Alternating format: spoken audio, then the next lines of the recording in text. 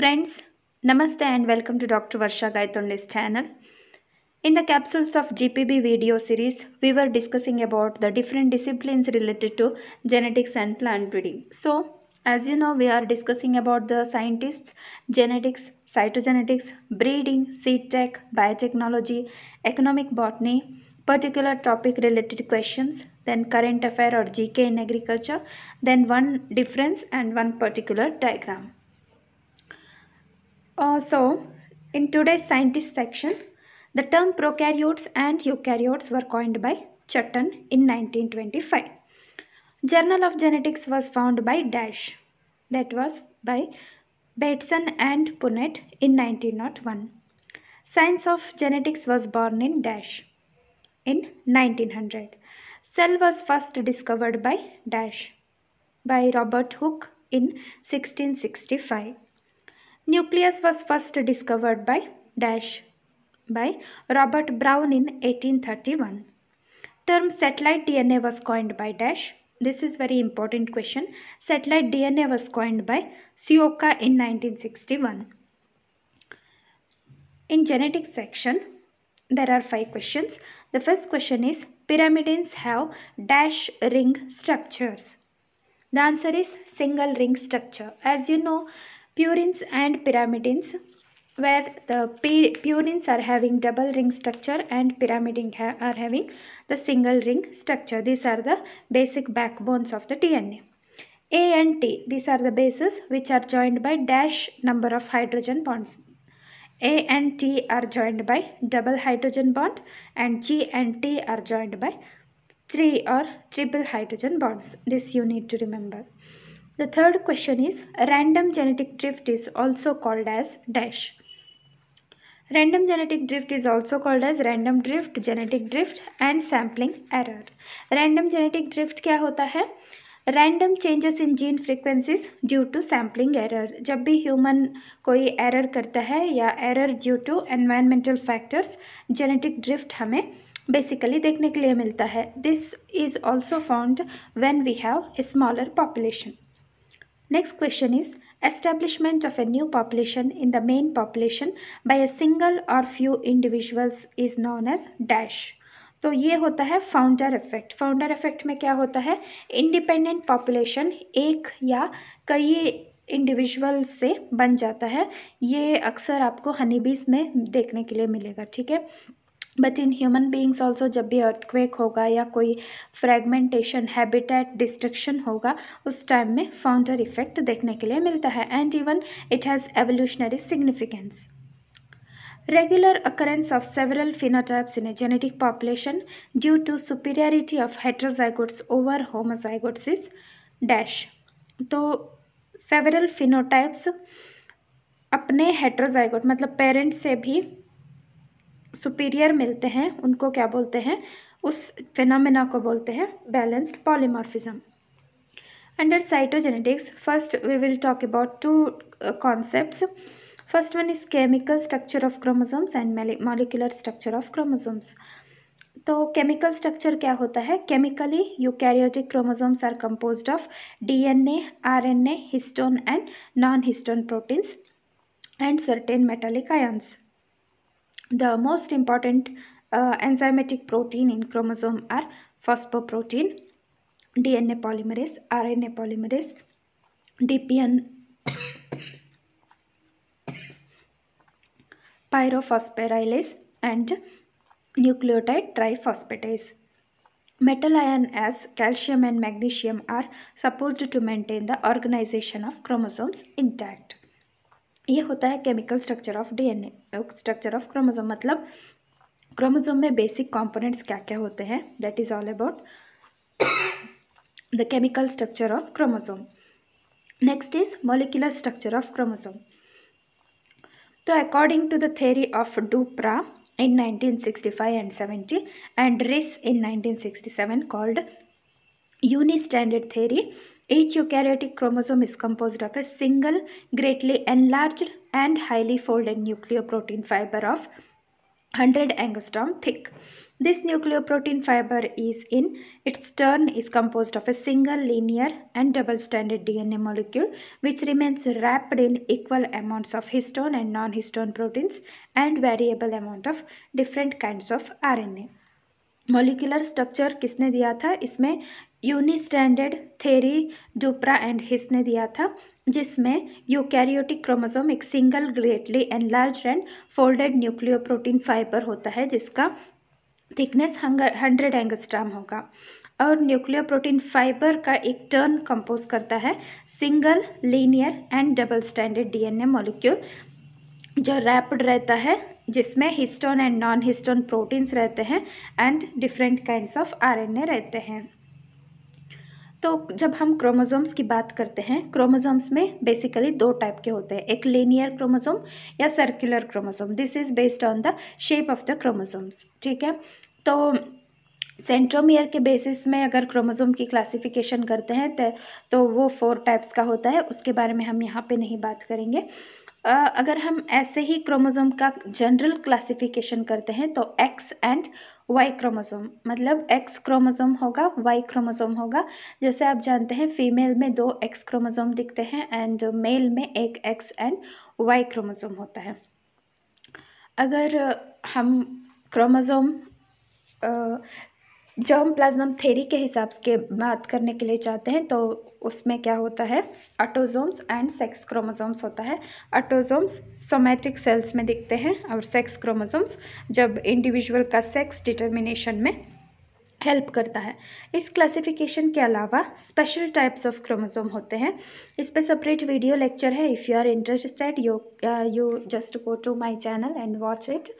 ऐसे देखते हैं तो special type of chromosomes 4 type के होते हैं। Polytene chromosome like it is found in Drosophila मेलानोगास्टा, then lampbrush chromosome, B chromosome and होलोकाइनेटिक chromosomes.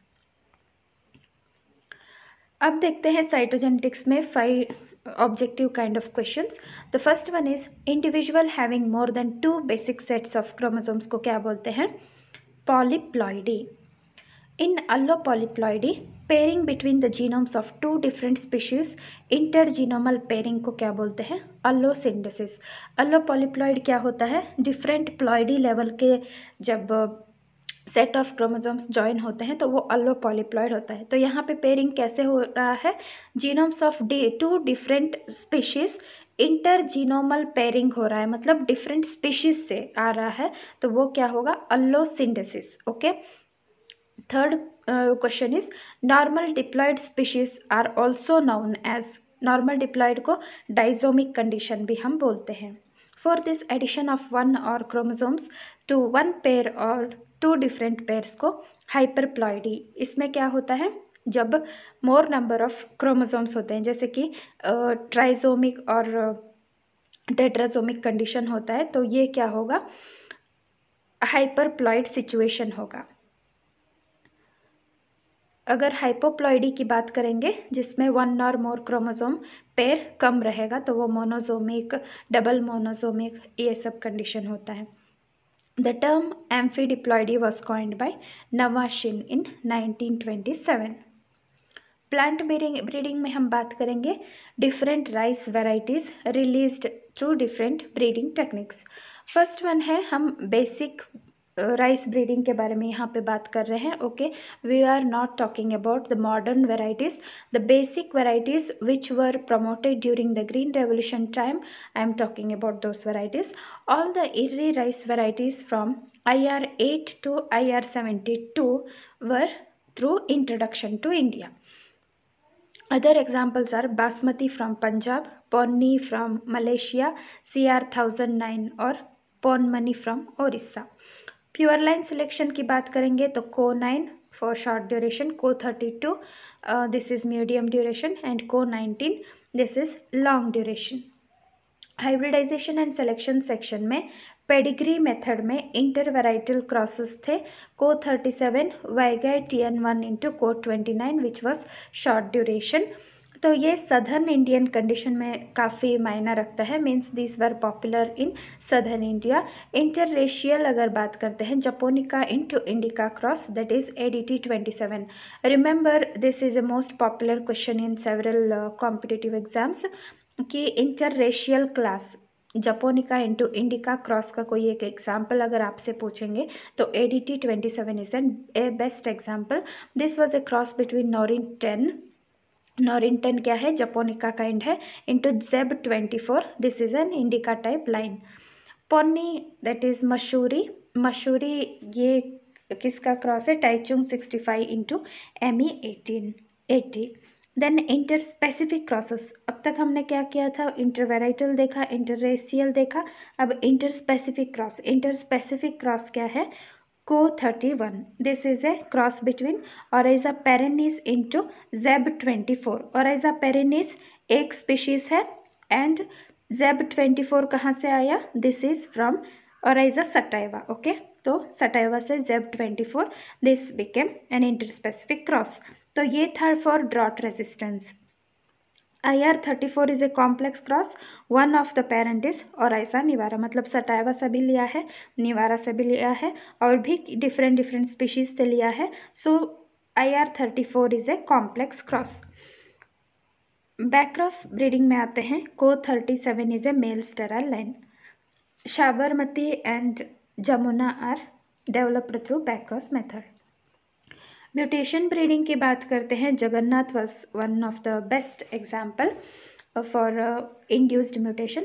Spontaneous mutation लेते हैं तो Zeb 24 from अथुर खिचली Samba known as कोनमनी fine grain and quality rice. ADT 41 है, dwarf mutant of basmati 370। फिर induced mutations में आते हैं, जैसे मैंने बताया था Jagannath rice variety which is a semi dwarf, जिसको एक्स-रे ट्रीटमेंट में, किसी बुक में मेंशन है कि ये गामा रे ट्रीटमेंट से बनाया था, लेकिन एक्स-रे काफ़ी सुटेबल लगता है। देन परभनी फ्रॉम महाराष्ट्र, प्रभावती, सतारी एक short duration gamma irradiated variety है, AU1 which is from Tamil Nadu. Heterosis breeding में CORH1, KRH1, APRH1 ये सब है। देन ADTRH1 पॉपुलर हाइब्रिड्स है, एंड KRH1, APRH1 ये सब काफ़ी पॉपुलर भी थे फॉर सम ड्यूरेशन। आजकल प्राइवेट कंपनी से बहुत सारे हाइब्रिड्स आए हैं। Next is seed technology section. Here we shall discuss about some of the definitions, okay.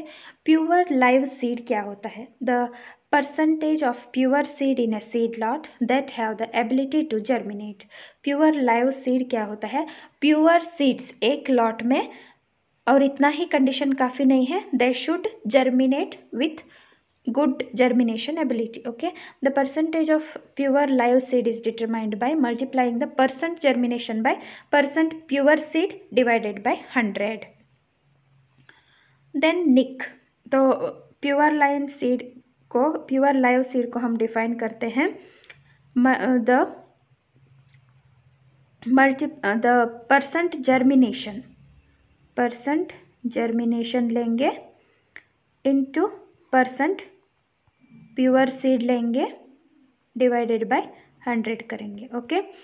Next is निक क्या होता है, हाइब्रिड सीड प्रोडक्शन प्रोसेस में the condition existing when to inbred plants flower and are ready for sexual crossing at the same time। इनब्रेड्स होंगे the plant with successive self fertilisation of parents through out several generation, मतलब selfing या सीबिंग से अगर कोई variety हम develop कर रहे हैं उसको इनब्रेड बोलते हैं। लेकिन रिमेंबर कि इनब्रेड्स can not be used as varieties as such, क्योंकि इनब्रेड्स को एक बेस माना जाता है हाइब्रिड सीड प्रोडक्शन में या कॉम्पोजिट एंड सिंथेटिक जनरेट करने के टाइम में। तो इनब्रेड्स को हम कभी भी सेल्फ पॉलिनेटेड क्रॉप्स में यूज़ नहीं करते हैं, this are used in self cross pollinated और often cross pollinated crops. Next is genetic drift. Genetic drift के बारे में मैंने पहले ही भी बताया था, ये होता है ग्रेजुअल और sometimes abrupt changes in the germ plasm balance of cross pollinated variety causing a change in its characters usually applied to grass or legumes when seed is reduced to adaptation। The shift में B caused by selection differences in mortality of flower type under different environments. Border row planting of male parent को चारों तरफ field के plant करना इन a definite number of रोज में B 6, 8। जैसे pollination behaviour है, like some plants are pollinated through insects, some through winds, some through different means. तो किस टाइप से, मतलब कितना इंसेक्ट एक्टिविटी है, कितना विंड एक्टिविटी है, उसके ऊपर प्लांट का number of border rose depend करता है। और इसका एक मेन बेसिक पर्पस होता है टू गिव और supply adequate amount of pollen and also prevent the contamination to other pollen. मतलब दूसरे फील्ड से पोलन का कंटेमिनेशन होना एंड वेराइटल और हाइब्रिड प्यूरिटी को मेंटेन करने के लिए बॉर्डर लो लगाना बहुत ही ज़रूरी है। And this is one of the method of special isolation. Okay, दो टाइप का आइसोलेशन होता है, एक special and temporal isolation. Temporal isolation क्या होता है? टाइम पीरियड से, मतलब जब भी हम सिंक्रोनी लाना चाहते हैं, मतलब मेल एंड फीमेल फ्लावरिंग में सिंक्रोनी लाना चाहते हैं, when we are going for hybrid crossing, मतलब हाइब्रिड बनाने के लिए जाते हैं, इंटरवेराइटल और इंटरजेनरिक जो भी क्रॉस बनाना चाहते हैं, तो हमें बेसिकली टेम्पोरल आइसोलेशन ज़रूरत होती है। Next, in biotechnology section, again we shall discuss the 5 different questions. Organism discovered by Fleming to produce antibiotic penicillin is dash. तो पेनिसिलिन का कौन सा स्पीशीज है जिससे फ्लेमिंग ने एंटीबायोटिक पेनिसिलिन बनाया था? That is पेनिसिलिनियम notatum. तो बायो इन्फॉर्मेटिक्स का यूज़ क्या है? बायो इन्फॉर्मेटिक यूज़ करते हैं for genome mapping, identification of jeans from gene sequence, determination of protein structure and simulation of protein interaction, then discovery of new therapeutic targets and designing of medicines aimed at specific target sites. Bio informatics basically क्या होता है? जिसमें हम Meta kind of work करते हैं, मतलब lab में बैठ के बहुत सारा डेटा को एक जगह में करेंगे and we will work with the data, not exactly with what is happening in the lab. मतलब लैब का ही डेटा लेंगे और उसको हम डिफरेंट कंपैरिजन, परम्यूटेशन, कॉम्बिनेशन जो भी बनाएंगे वो सब बायो इन्फॉर्मेटिक्स में ही आता है। Third is primary function of ABA। ABA क्या होता है? Abscisic acid. ये हमेशा इथाइलिन की तरह इसको माना जाता है, मतलब एक ग्रोथ इनहिबिट करने में इसका बहुत बड़ा रोल होता है। तो प्राइमरी इसका काम होता है contracts the effect of gibberellic acid and promotes dormancy in buds and seeds. Next है physical containment relates to. Physical containment क्या होता है? ये एक मेज़र होता है जिसको laboratory design, containment equipment and special lab procedures में यूज़ करते हैं। Next is totipotency. टोटिपोटेंसी क्या होता है? Ability of A cell to develop into A complete organ. ठीक है, तो ये प्लांट और एनिमल सेल दोनों में दिखने के लिए मिलता है। कई आर्गुमेंट्स में बोलते हैं कि एनिमल सेल्स में नहीं मिलेगा, लेकिन जब भी हम स्टेम सेल की रिसर्च करते हैं वहाँ पे टोटिपोटेंसी के बारे में बात करते हैं। Next, under the section of economic botany, we shall discuss the origin of cultivated rice, means the probable progenitors of cultivated rice के बारे में बात करेंगे। तो 2 क्लासेस मिलेंगे। तो कल के डिस्कशन में हमने बात की थी डिफरेंट रेसेस ऑफ राइस, जैसे कि सटाइवा के डिफरेंट रेसेस है, इंडिका, जपोनिका एंड जओनिका, उनके डिफरेंसेस के बारे में हमने स्टडी किया था। तो most of the Asian countries, या जब भी हम एशियाटिक राइस कंजम्पशन हैबिट के बारे में बात करते हैं तो यहाँ पे हम सटाइवा कंज्यूम करते हैं। तो आज हम देखेंगे कि रूफी, पोगॉन, सटाइवा जो भी है, ग्लैबरिमा, उनके प्रोबेबल एंसेस्टर्स कौन से हैं। तो the origin of rice can be grouped into 2 classes है polyphyletic origin and monophyletic origin. जब हम पॉलीफाइलेटिक ओरिजिन के बारे में बात करते हैं, this originated from several species. Poly का मतलब क्या होता है?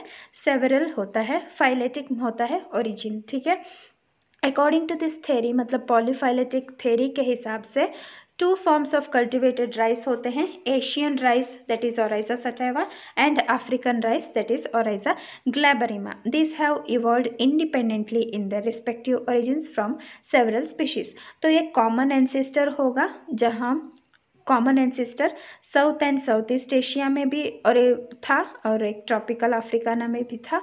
तो वहाँ से आपको पेरेनियल ओराइजा रूफीपोगॉन एंड लॉन्जिस्टेमिनेटा मिला. तो south and south east Asia में रूफीपोगॉन मिला एंड ट्रॉपिकल अफ्रीका में लॉन्जिस्टेमिनेटा मिला.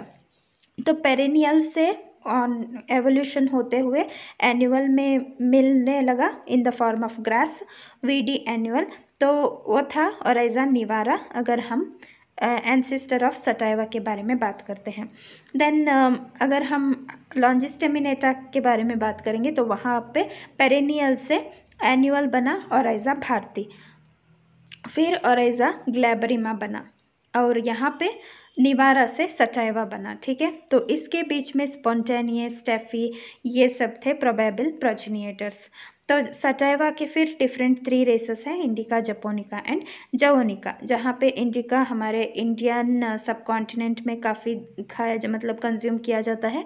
जपोनिका जापान एंड उस सुमात्रन आइलैंड की तरफ और इंडोनेशिया, मलेशिया, फिलीपींस जो भी एरिया है वहाँ पे जवानिका को भी प्रीफर किया जाता है. मतलब जहाँ स्टिकी राइस प्रीफर करते हैं वो जपोनिका, जवानिका टाइप एंड जहाँ पे dry kind of rice prefer करते हैं वो इंडिका कंज्यूम करते हैं. ओके, तो एक बार फिर से हम रिपीट करेंगे. कॉमन एंसेस्टर एक था वर्ल्ड वाइड, वो हर जगह में था. Means if we particularly talk about south and south east Asia and tropical Africa, common ancestor था वहाँ पे. अगर south and south east Asia में देखेंगे तो एक पेरेनियल स्पीशीज़ मिला, वो था ओराइजा रूफीपोगॉन. वहाँ से एनुअल स्पीशीज़ बना ओराइजा निवारा.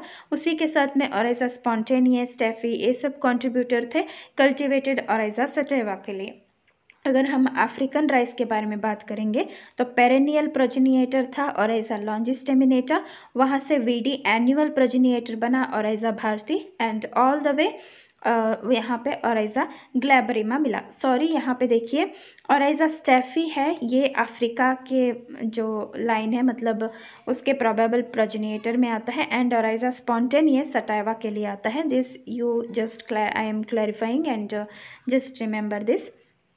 Then according to monophyletic theory, यहाँ पे क्या होता है, both Asian rice and African rice arrows from A common parent that is Oryza पेरेनिस.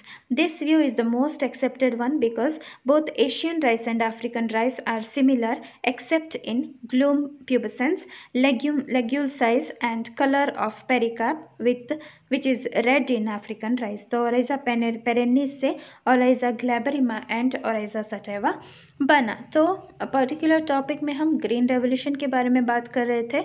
तो ग्रीन रेवोल्यूशन में नॉरिन 10 एक जीन था, वो बहुत ही कंट्रीब्यूट किया for the improvement of wheat varieties. मतलब उसका जो हाइट कम करने के लिए उसके साथ साथ में यील्ड बढ़ाने में भी नॉरिन 10 का बहुत ही बड़ा रोल रहा. तो हम देखते हैं प्रोबेबल एंसेस्टर्स और कैसे नॉरिन 10 ओरिजिन हुआ. तो एक फुल्स था और एक दारुमा था, इन दोनों को क्रॉस किया इन 1917. तो फुल्स दारुमा कॉम्प्लेक्स आया. तो उसके साथ में टर्की रेड को जब क्रॉस किया था तो आपको नॉरिन 10 मिला. तो नॉरिन 10 के आगे क्या हुआ मैं कल के क्लास में आपको बताऊंगी. कमिंग टू द डिफरेंसेस में हम आज देखेंगे RFLP, RAPD, AFLP, SSR and SNP markers के बीच में क्या डिफरेंसेस है. जैसे आप जानते हैं RFLP, RAPD ये सब बेसिक मार्कर्स थे. SSR एंड SNPs को SNPs भी बोलते हैं. These are the modern markers. आज भी जब रिसर्च जीनोम सीक्वेंसिंग, जीनोम रीसीक्वेंसिंग की बात आती है तो SNPs काफ़ी पॉपुलर है. ओके, तो RAPD को रैपिड्स भी बोलते हैं. ये बहुत ही बेसिक मार्कर्स है जिसको डोमिनेंट मार्कर कहते हैं. तो डोमिनेंट मार्कर एंड कोडोमिनेंट मार्कर एक काइंड ऑफ क्लासिफिकेशन है मार्कर का. तो कोडोमिनेंट मार्कर्स काफ़ी पॉपुलर है because this can give a clear cut difference between होमोजाइगट्स and हेटेरोजाइगट्स. तो चलिए देखते हैं the difference between 5 different markers. इसको ध्यान से सुनिए. first one is genomic abundance. RFLP, RAPD, AFLP में हाई होगा, SSR में मॉडरेट टू हाई होगा एंड SNP और SNPs में वेरी हाई होगा, that is genomic abundance. Genomic coverage RFLP में लो copy coding region, whole genome cover होता है RAPD में, AFLP में भी और सब में SSR SNP में होल जीनोम कवरेज होगा। इनहेरिटेंस RFLP का कोडोमिनेंस होगा, मतलब होमोजाइगोट एंड हेटेरोजाइगोट को क्लियरली डिस्टिंग्विश करेगा। रैपिड्स क्या होता है, डोमिनेंट होता है। AFLP डोमिनेंट भी हो सकता है एंड कोडोमिनेंट भी हो सकता है। AFLP कोडोमिनेंट कैसे होगा, जब उसके दो पर्टिकुलर एंड सीक्वेंसेस को हम सीक्वेंस करके कोडोमिनेंट मार्कर बनाएंगे, तब हमको वो AFLP बहुत ही इंफॉर्मेटिव, और आज भी बहुत सारे फॉरेंसिक लैब एक्सपेरिमेंट्स में AFLP मार्कर्स को यूज़ करते हैं because of their abundance. SSR and SNPs दोनों कोडोमिनेंट है, लेकिन SNPs को अक्सर डोमिनेंट माना जाता है because these are interpreted through different techniques. आज जो भी है जो टेक्निक इसको इंटरप्रेट करने के लिए यूज़ करते हैं, दे आर डोमिनेंट काइंड, मतलब जहाँ भी हम प्रेजेंस एंड एब्सेंस की बात करते हैं उसको डोमिनेंट काइंड ऑफ मार्कर बोलते हैं। तो SNPs अक्सर प्रेजेंस एंड एब्सेंस के हिसाब से देखा जाता है। नेक्स्ट डिफरेंस है नंबर ऑफ लोसाई। तो less than 1000 number of loci होंगे RFLP में, RAPD में, और मॉडरेट में मिलेंगे AFLP में, and high to very high मिलेगा SSR एंड SNPs में। लेवल ऑफ पॉलीमॉर्फिज्म RFLP में मॉडरेट रहेगा और बाकी सारे में हाई रहेगा। Type of polymorphism single base changes and इंडेल्स in RFLP and then RAPD, then AFLP as well as इसमें सिंगल बेस चेंजेस मिलेंगे और SNP में भी सेम मिलेगा। लेकिन SSR में क्या होता है, changes in length of repeats, ठीक है, रिपीट के ऊपर सिंगल सीक्वेंस रिपीट्स, देखिए नाम में ही है, तो रिपीट्स के हिसाब से पॉलीमॉर्फिज्म डिटेक्ट करेंगे SSR में। Next is type of probes और प्राइमर्स। RFLP में लो कॉपी DNA और cDNA क्लोन्स यूज़ करते हैं। RAPD में 10 BP रैंडम न्यूक्लियोटाइड्स यूज़ करते हैं। AFLP में स्पेसिफिक सीक्वेंस, देन SSR में भी स्पेसिफिक सीक्वेंस। SNPs में क्या करते हैं, अलील स्पेसिफिक PCR प्राइमर्स यूज़ करते हैं। अगर क्लोनिंग की बात करेंगे, क्लोनिंग और सीक्वेंसिंग, RFLP में क्लोनिंग होगा, उसके साथ साथ में SSR एंड SNP में होगा, लेकिन RAPD एंड AFLP में क्लोनिंग नहीं होगा। PCR बेस्ड, जनरली RFLP में PCR की कोई ज़रूरत नहीं है, लेकिन RAPD, AFLP, SSR and SNPs में PCR ज़रूरी है। Radio activity detection, radio activity बहुत ही डेंजरस होता है, तो ये जनरली AFLP एंड RFLP में यूज़ करते हैं और बाकी में यूज़ नहीं करते हैं। रिप्रोड्यूसिबिलिटी और रिलायबिलिटी RFLP में हाई होगा, उसके साथ साथ में बाकी AFLP, SSR एंड SNP में हाई होगा, लेकिन RAPD में लो होगा। इफेक्टिव मल्टीप्लेक्स रेशियो RFLP में लो होगा, RAPD में मॉडरेट, AFLP में हाई, SSR में हाई एंड SNP में moderate to high. Marker index RFLP में लो होगा, मॉडरेट होगा, SNP, AFLP एंड RFLP में, SSR में हाई होगा, मतलब मार्कर जितने नंबर ऑफ मार्कर्स यूज़ करना है वो है। मल्टीप्लेक्सिंग रेशियो क्या होता है कि मल्टीपल टाइम जो हम ऑब्टेन कर सकते हैं उसको मल्टीप्लेक्सिंग रेशियो बोलते हैं। Then genotyping throughput RFLP, RAPD में लो होगा और बाकी में हाई होगा, that is genotyping throughput. Then amount of DNA required RFLP में बहुत ज़्यादा चाहिए, इन माइक्रोग्राम, देखिए 5 to 50 माइक्रोग्राम चाहिए, लेकिन RAPD में कम, उसके साथ में SSR और SNP में भी कम, लेकिन AFLP में मॉडरेट अमाउंट, मतलब 0.5 to 1 माइक्रोग्राम चाहिए। Quality of DNA required AFLP, RFLP और SNP में हाई चाहिए, वही RAPD एंड SSR में मॉडरेट टू हाई चाहिए।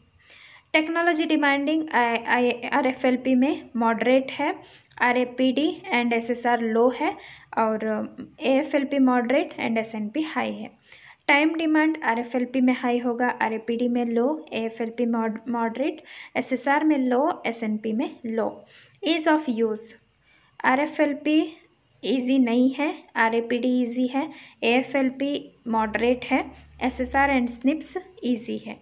ईज ऑफ ऑटोमेशन RFLP में लो, RAPD एंड AFLP में मॉडरेट होगा, SSR और SNP में हाई होगा। डेवलपमेंट और स्टार्टअप कॉस्ट है, मॉडरेट टू हाई होगा RFLP में, RAPD में लो, और मॉडरेट टू हाई होगा AFLP में एंड SSR में, और SNP में हाई होगा। मतलब स्टार्टअप कॉस्ट मीन्स पहले आप कितना कंट्रीब्यूट कर रहे हैं। Then cost per analysis RFLP high होगा, क्योंकि यहाँ पे DNA क्वांटिटी भी ज़्यादा होता है और जो रेडियो एक्टिव मटेरियल यूज़ करते हैं वो अलग अलग टाइम में क्वांटिटी भी बढ़ेगा घटेगा, तो इसलिए इसका हाई होगा। RAPD में ये झंझट नहीं है, लो होगा। AFLP में मॉडरेट और SSR एंड SNP में लो होगा। नंबर ऑफ पॉलीमॉर्फिक लोसाई पर एनालिसिस RFLP में 1 to 3 होगा, RAPD में 1.5 to 5, AFLP में 20 to 100, SSR में 1 to 3 एंड SNP में 1।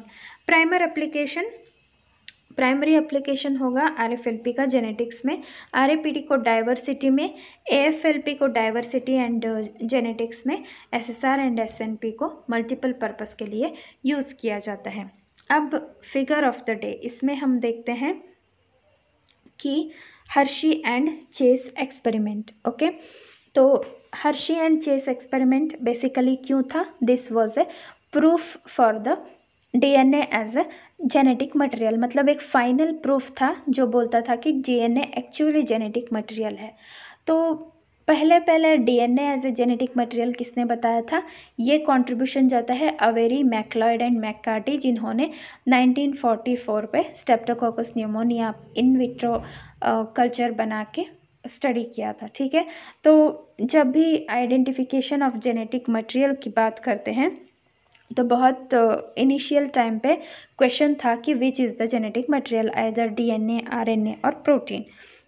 तो साइंटिस्ट ने वर्क करना स्टार्ट किया and pioneer work was from Griffith ने 1928 में जब ट्रांसफॉर्मेशन प्रिंसिपल पे वर्क कर रहे थे and his intention was not to identify either DNA, RNA and all those things, his basic purpose was to work with transformation. तो इन्होंने क्या किया कि स्ट्रेप्टोकोकस और डिप्लोकोकस न्यूमोनिया लिया, उसको माइस में इंजेक्ट किया, उसके साथ साथ में live strain and dead strain, heat killed strain लिया था।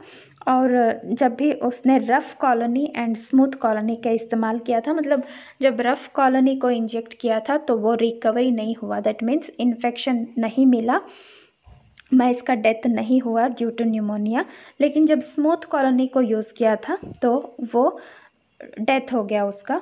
फिर उसने हीट किल्ड दिया, देन कॉम्बिनेशन दिया। तो such kind of different experiments से उसको क्या मिला कि something is there which can act as a genetic material, but he could not provide a conclusive evidence that whether DNA, RNA और protein which is the genetic material. लेकिन इतना तो मिल रहा था कि somewhere DNA is the genetic material. Okay, उसके बाद में अवेरी, मैक्लॉयड, मैककार्टी ने क्या किया, इन्होंने एंजाइम मतलब इनएक्टिवेटिंग एंजाइम यूज़ किया, जैसे कि DNAs, RNAs, प्रोटीएस।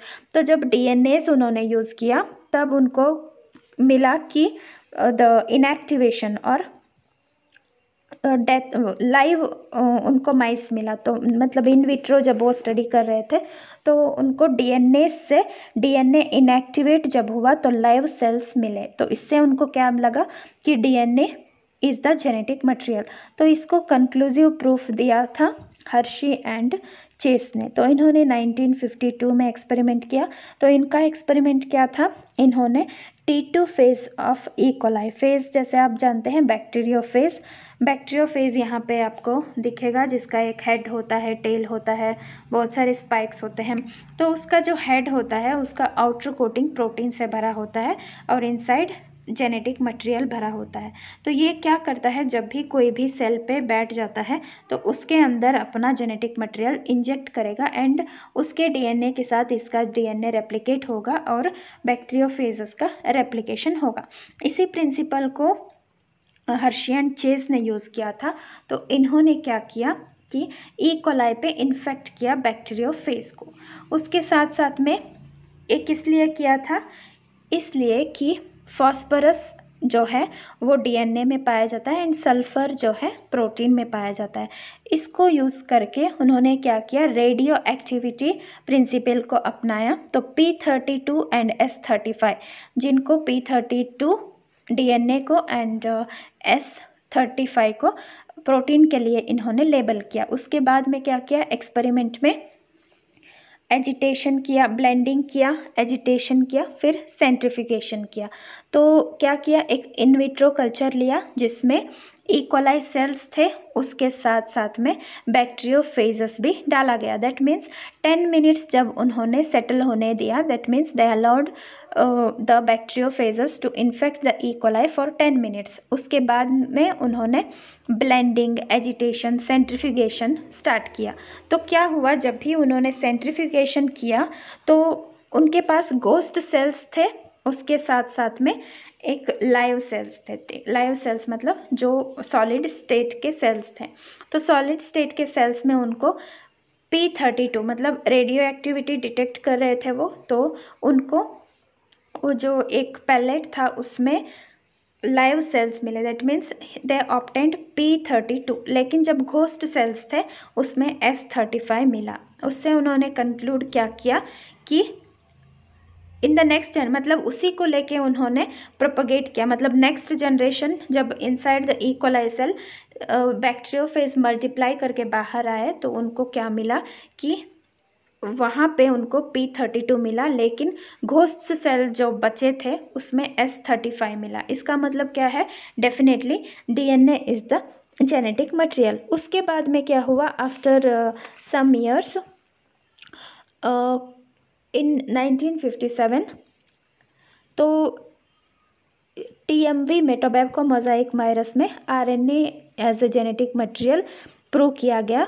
वो कौन थे, फ्रैंकल, कॉर्नेट एंड सिंगर। तो उन्होंने 1957 में प्रूफ दिया। That was all about Hershey's experiment. मतलब हर्शीज एक्सपेरिमेंट के साथ में मैंने आपको transforming principle given by Griffith इन 1928, उसके साथ में अवेरी मैक्लॉयड मैककार्टी का 1944 एक्सपेरिमेंट, जिन्होंने बेसिकली दिया था कि DNA is the genetic material but they could not prove it 100%। तो उसको supportive evidence and final conclusion दिया था हर्शी एंड चेस ने, जिन्होंने बोला कि DNA is the genetic material. लेकिन RNA is the genetic material, इसको कंक्लूड किया था Conrad and Singer in 1957. Okay, this is all about the genetic material experiments. Next है जनरल नॉलेज में हम देखते हैं आज डेजर्ट लोकस्ट के बारे में, जिसको हम टिड्डी बोलते हैं। Okay, and few days back in the month of March and April, even in the month of May, हमको बहुत पार्ट्स में, जैसे कि from Africa all the way it travel to different countries, then it entered Pakistan, from Pakistan it entered Rajasthan, Punjab, from there to Madhya Pradesh, even to Karnataka and some parts of Tamil Nadu, Maharashtra, यहाँ पे सब ये enter किया था। तो ये बहुत ही बड़ा प्रॉब्लम है because they are very gregarious, they destroy so much of food crops. Means ये एक मोनोफेगस नहीं है, पॉलीफेगस फेस्ट है। तो बहुत ही कंट्री को फूड प्रोडक्शन में लॉस होगा। एंड तो आज हम इसके बारे में बात करेंगे।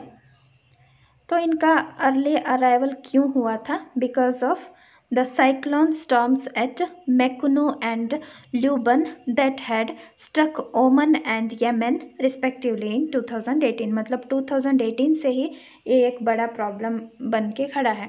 तो इनका डिफरेंट ये स्पीशीज़ है। डेजर्ट लोकस्ट एक पॉपुलर है जिसका नाम है सिस्टोसेरका ग्रीगेरिया। लोकस्ट ऑर्थोप्टेरा ऑर्डर से बिलोंग करते हैं एंड एक्रिडिडे फैमिली से। तो इनके 4 मेजर स्पीशीज़ है या काइंड ऑफ लोकस्ट है जो इंडिया में मिलते हैं।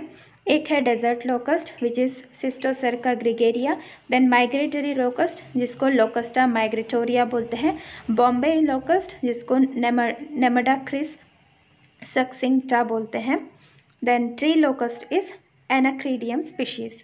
तो चारों अगर हम स्पीशीज़ लेंगे लोकस्ट के, तो desert locust is a most dangerous one, मतलब ये ग्रेगेरियस मतलब एक ग्रुप में मूव करते हैं, एंड स्वार्मिंग बोलते हैं जिसको। स्वार्मिंग से ये लार्ज नंबर ऑफ क्रॉप्स को डैमेज करते हैं। तो ये स्वार्मिंग के लिए मेन रीज़न क्या है? एक सेरोटोनिन एक कंपाउंड होता है जो इन लोकस्ट के ब्रेन में प्रोड्यूस होता है, जिसको ऑक्सफोर्ड यूनिवर्सिटी ने प्रूव किया है। Okay, because of this serotonin component they will get A notion और habit of moving in groups. तो इससे क्या होता है? They will destroy to a larger extent. So friends, this was all about today's discussion. If you have any doubt, put it in the comment section. Thanks for watching. Keep on sharing, commenting and liking. Thanks once again.